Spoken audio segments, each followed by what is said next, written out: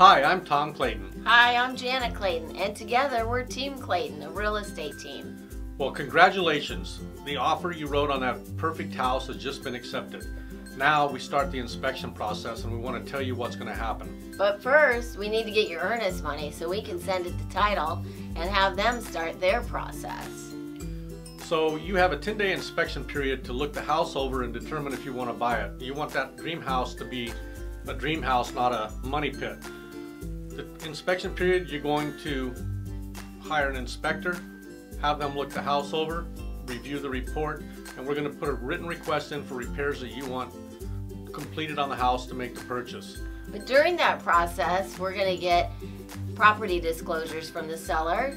We're going to get a claim history that will let us know if they've had any claims on that property. And we also want you to get an insurance quote to make sure that whatever you're going to be charged for homeowners insurance is affordable. Toward the end of the 10-day inspection period, we're going to put that written request in with things that you want fixed. Once we send it off, they have 5 days to decide what repairs they want to make. If the seller makes all the repairs, you lost your right to cancel. If they only make part of the repairs, you have an additional 5 days to decide if you want to buy the house. It's a very user-friendly process, and one important thing to do during this inspection period is go talk to neighbors. And then the next part of the process is the appraisal. So the appraiser's gonna need to be paid, and guess who does that? You.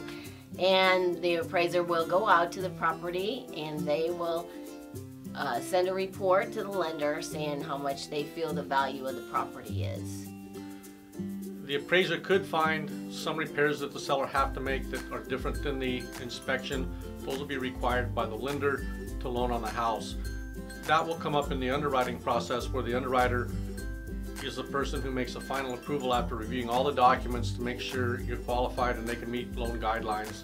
That's the final step before loan docs. And then according to the contract, the loan documents are supposed to get to the title company 3 days prior to closing. And that is when we schedule your signing to go in and sign all the documents. We're also going to do a final walkthrough just to make sure that all the repairs have been completed and the house is in basically the same condition as when you put in that offer. Once that's done, we get that anticipatory waiting of all the monies at the title company. They funded it, it's recorded, and guess what? We're bringing the keys and giving them to you, and you have your new home. Yay! It's done. It seems like a long process, but yeah. You're there. Congratulations. So, congratulations on getting your offer accepted, and our job as realtors is to protect your money, and that is exactly what we will do. Thanks.